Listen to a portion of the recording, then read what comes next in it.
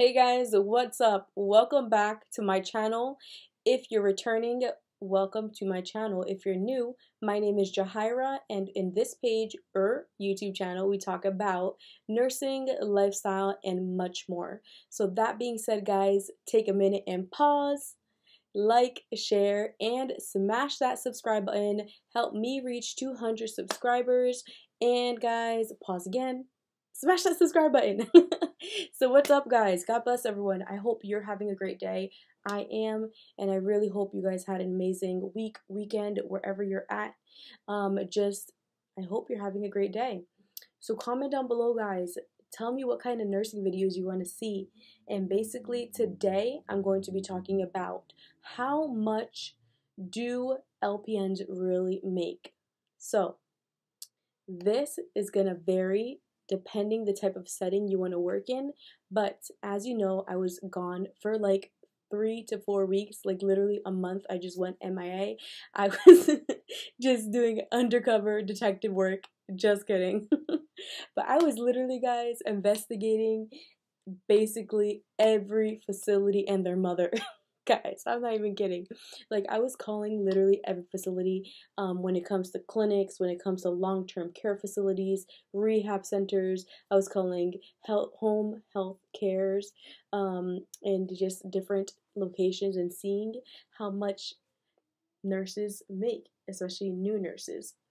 And I know it will vary based on your experience, and because I do have substantial experience in the healthcare field, that counted for me, so this might not count for you if you don't have any, but I got the nitty-gritty for you guys. So after doing so much research, guys, I came up with a range that this is what generally new nurses make, and this might vary from state to state. I want to emphasize and disclaim that I am in the state of Washington, and each county or each city might be different, especially if you're like in Seattle area versus Tacoma versus Kent, or if you're more in the city like Seattle, then you might get paid more because it's probably gonna be higher paid out in Seattle, because I'm just assuming it's more of the city. But that being said, guys, these are the ranges I came up with. So the lower end would be $20 and the higher end would be $38. I know this is a big range, guys, but just hear me out.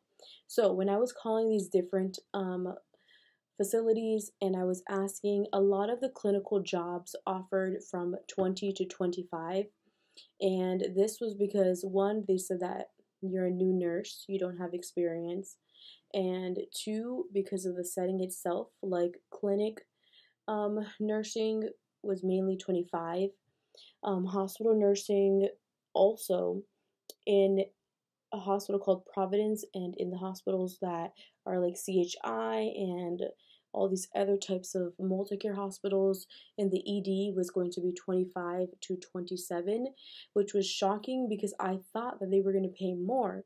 But no, when I did my home care agency interview and then I went to the orientation, I actually met a girl that she also was a ER new nurse, and she was there for 6 months now. But when she got hired, she actually got paid $25. $25 to begin with. And I was like, what? $25? And she's like, yep, $25. I was like, no way. So she needed more money and it wasn't cutting it for her.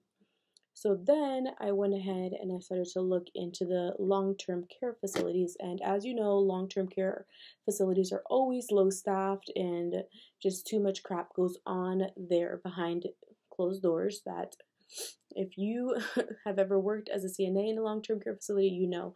I've seen it all.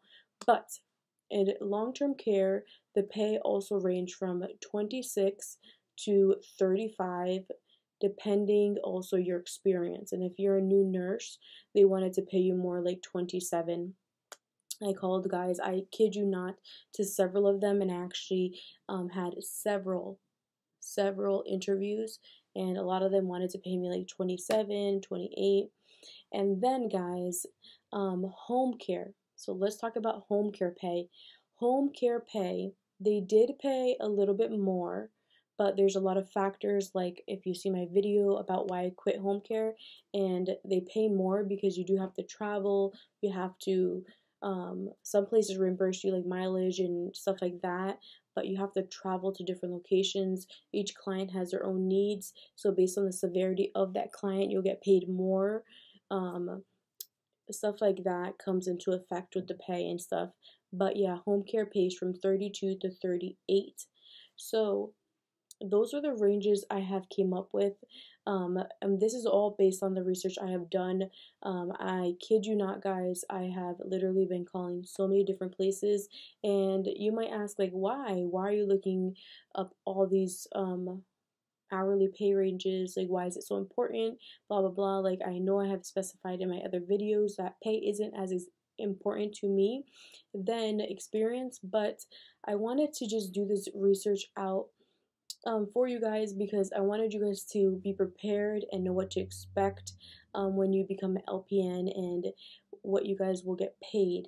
And also I want to add in that there's also um, telehealth nursing now, that I have found out, which is like remote nursing, and you can do like phone calls, and you can do like basically like virtual work. I didn't do research about that because that's still kind of new. And then there's also traveling nursing, and traveling nursing for LPNs, they pay really, really good as well. I will make another video for you guys about actually traveling monitor tech jobs, because we have actually a lot of them at my job right now. So I grabbed one of them and I asked her if she wanted to do an interview with me and for my YouTube channel and etc. She said yes, so I will post that video as well for you guys, so you guys can see that. So guys, I hope this video helps you understand what a new LPN would be making and looking into, as pay rate. And if you like this video, don't forget to like, share, and smash that subscribe button and help me reach 200 subscribers. And peace out, guys. God bless.